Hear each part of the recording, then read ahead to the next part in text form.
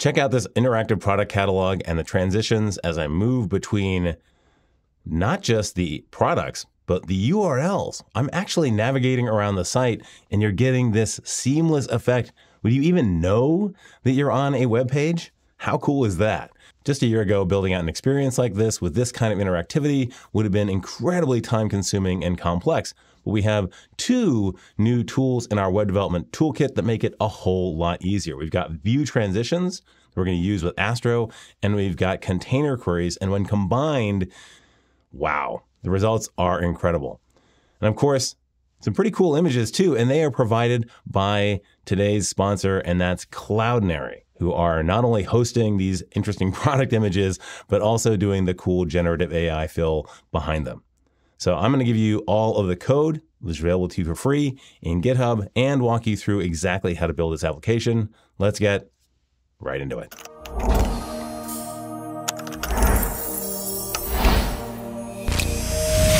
Let's start off in the terminal and we'll build our Astro app. We'll call the app Astro Container Queries. And we'll just start off empty. So we will use TypeScript, but we'll make it really relaxed. Let's jump into the code. Now, the first thing I want to do is install Tailwind. We're going to use Tailwind for all of the styling in this project. So we'll have it add Tailwind and integrate that into our Astro setup. Tailwind doesn't support container queries out of the box. They've actually got a first-party plugin for that. So let's go check that out. So the first thing we need to do is install this Tailwind plugin. Then once you have that installed, then any div you put add container on is going to act as a container for a container query. That means that any subcomponent can then say, well, if that container is small, then lay me out this way. If that container is large, then lay me out this way. You're going to see the effects of this. It's really cool. Let's go and install this plugin. So bring in that plugin and then add it to our Tailwind config, and away we go. So this is our initial page. Now, ideally, we want to have the same layout on every page. So what we're going to do is create a new directory called components, and then within that, a file named layout.astro. Now, this is just what we had before, except that we are bringing in a title optionally. We're also bringing in a little Tailwind that defines the size of the page as well as turns the background black. So let's bring that into our index.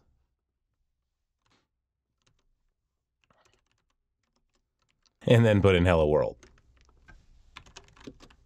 Now we'll launch our server, and that comes up on port 4321. And we've got our hello world. So it looks like we're good to go. So if you look back at the original example, we can see we have a bunch of cards. Now, let's call those responsive cards because they're going to change their shape based on the container that you put them into. So let's go create that responsive card.astro file. So our responsive card is going to have two different looks depending on the size of the container that it's placed within. And one is going to be a small form factor where the image is on the top and then the contents of the card are on the bottom. And then in a wide form factor, you're going to have the card image on the left and the card contents on the right. Now you can see this happening on line 4. We have a flexbox layout div. By default, we have a column-based layout. So every item in that div is going to be layered on top of each other. Where when we go into the large form factor or when we're in a large container, we're going to switch to column-based format. So that's going to make it go side by side. It's super easy. If you're doing responsive layout in Tailwind already, it's really just adding at to all of the responsive primitives. So we're going to add some props to our Astro component. We're going to have source, that's the source of the image, alt, the alt text, and active, which is going to say whether it's active or not. And then all the children are just going to go into the slot. So let's bring in our responsive card. And then we'll use it to display a dog jacket. And we're going to constrain the size of that card by using the max width small. And we're going to define the container as the containing div. Let's hit save. And now we can see that because we're in a small container, the card has laid itself out vertically where the image goes on top and then the text down below. Now add a couple more cards, one at the large size and then one at the full size, and I'll show you how it lays out differently based on the container size. So now we have 3 different cards laid out in 3 different containers of different sizes, but the card itself decides how to lay itself out optimally within that container. The top card, because it's in a small form factor, has the image on top and the text on the bottom. The other 2 lay them out side by side because they've got more room to work with. Now let's put some cool images into our cards. And that means going to today's sponsor, and that's Cloudinary, who are hosting our images. So I'm going to log into Cloudinary. I'm going to use my GitHub account to do that.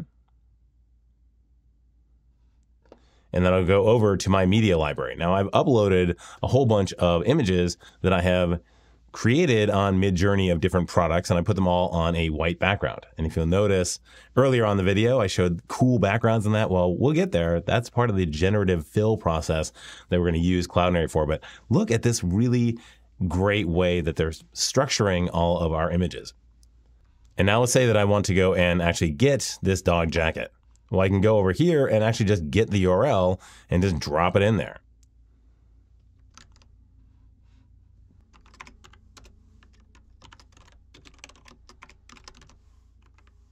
I'll put in the URL, hit save, and there you go. It's that easy to use these Cloudinary images. But I do want to do a better integration with Cloudinary because I want to show off more of their really cool feature set, even on the free account that I'm using right here. So that starts with setting up our cloud name. So I'm going to create a .env file and put in there my cloud name. My cloud name is Nike Jack. I did work at Nike for a little bit. Now I haven't worked at Nike for a while and I can't speak for them, but we did choose Cloudinary while I was at Nike and I was very pleased with it and many others were as well. Next thing we're going to want to do is bring in the URL gen library. This is a Cloudinary library that generates the URLs for a given image. And I'm going to create a cloud image Astro component. First thing I'm going to do is initialize the Cloudinary library to make sure that it's on the right cloud using that environment variable that we just created. Then we're going to find some basic properties for the component like the source, the width, the height, class names, what have you. And then we're going to build a URL for our image. We're going to ask Cloudinary, hey, go construct the URL that we're going to put on the image tag. Now you can see this library uses this really cool chaining format to give you the ability to go and add on as many effects as you want. In this case, all we're going to want to do is just set the width and the height and add some padding. Let's go bring in that pad. Now you can just take the output of that URL and put it into an image tag. We'll bring in the cloud image component. And I'll take the source and the alt and the active and pass that off to our cloud image.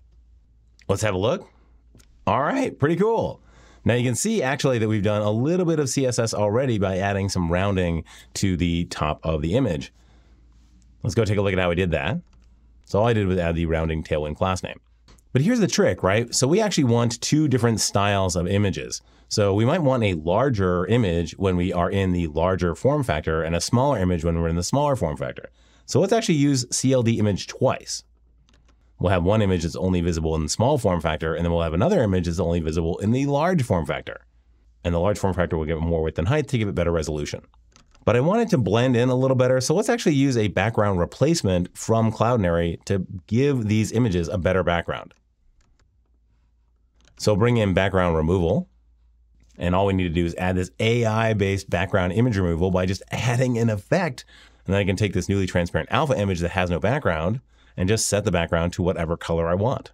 Let's hit save and see how we go. My God, that's cool. So I think we now have everything we need to start building out our application. So let's go and go back into our code. So we need a database of all our images. Let's go create a new file called products. That'll just export an array of all of the products, including our favorite dog jacket.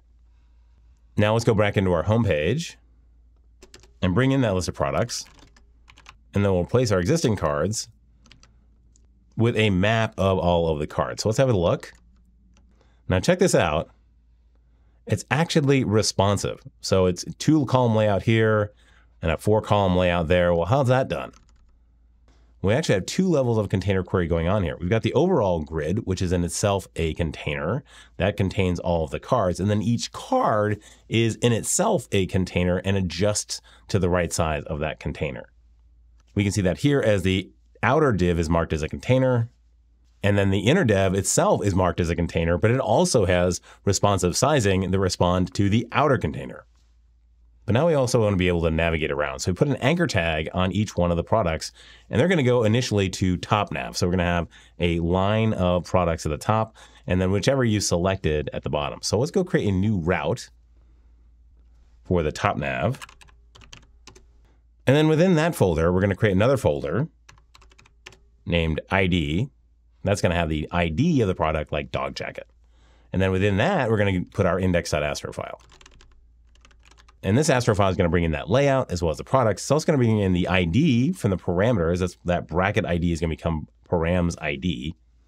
And then it's going to give Astro a list of the static paths. So that's all of the products that are going to be shown. So remember, Astro is a SSG framework. So it's going to do static site generation. It's going to generate all the pages. So you got to give it that list of static paths, much like you would with Next.js. So you do that using get static paths. And then finally, we'll just put a little bit of a layout in there just to start. And let's have a look. Okay, there we go. So we can go back. There we go. Cool. So what we want here is a product grid. We have the top level unselected products at the top, and then the selected product in the middle as the hero. So let's go build out that product grid. So we'll create another component called product grid. And into there, we'll bring our responsive card as well as our list of products.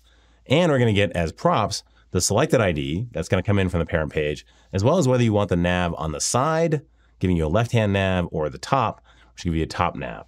And then the page prefix we're going to use to put on any anchor tags that we put in here. Let's go take a look at how this is all going to lay out before we take a deeper look at the HTML. So we'll bring in our product grid, and then we'll tell that product grid what the selected ID of the product is, as well as what page we're on. So when we click around, we'll go back to the right page. So let's hit save. Oh, nice. Okay. So as we click around, we're going to the right spots. That's awesome. So what's really happening here? Well, you've got a Flex container that has the two major pieces. It's got a product list, which is either on the top or on the side, and then it's got the highlighted product. Now that product list is in itself a container, and that's why we get awesome responsive effects like this. It drops to one column. And then you've got the selected product as the next div in the Flex box. Okay, but remember back to the original, we actually did a lot of cool movement. And so that's what I want to try next. I want to bring in view transitions from Astro and give us that really nice movement effect as we move between the different routes. So the first thing I need to do is go over to our layout, bring in view transitions, and then put the view transitions component into the head. All right, so this is pretty cool. We're getting interesting kind of fade in, fade out effect, which is elegant, but we want it to move more, right? So the first thing we need to do is hint to the view transition system what the actual divs are so that it knows where they're moving in the layout. To do that, we want to add view transition names to all of our products. For example, I want to add the view transition name to each product using just products dash and then the ID. And then that maps over to the product grid here, where we want to do the same thing with each of these divs. So now I've got all the divs named so that the view transition system can track them as the pages change. Oh, this is starting to look really, really cool. But I want to tweak the timing a little bit. So I'm going to bring in another library that you really should know about. And this library is called OpenProps. OpenProps gives you a bunch of really handy CSS environment variables that you can use for things like animations. You can scale in, scale out, fade in, fade out. So let's go bring them into our layout.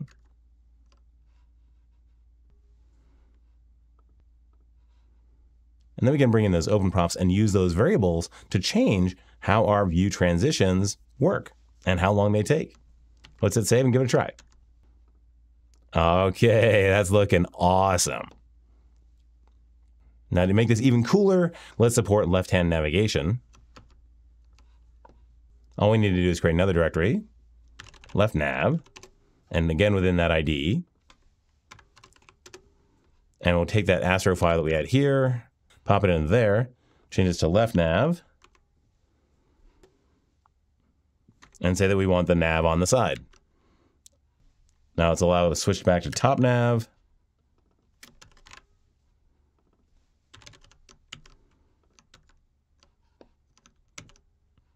Awesome. Okay, let's go to top, left. Wow, that is super cool.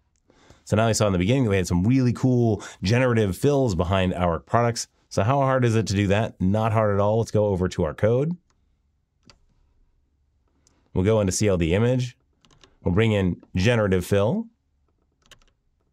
We'll take out our existing background, and then we'll add a background with that generative fill. It's that easy. And there it is. Wow. In fact, actually, let's have a little bit of fun. Let's actually go and make the inactive images sepia toned. So we'll bring in the sepia effect.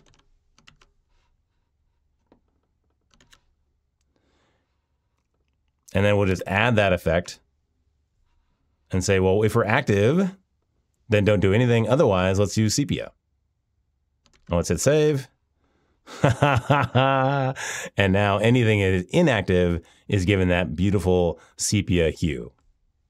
All right, I hope you enjoyed that and that you try it out for yourself. You download the code and see, can you do a better job on the animations? Can you use those view transitions better? Can you get more out of the Cloudinary AI? It is awesome stuff. And thank you so much, again, to Cloudinary for all of your support for this video.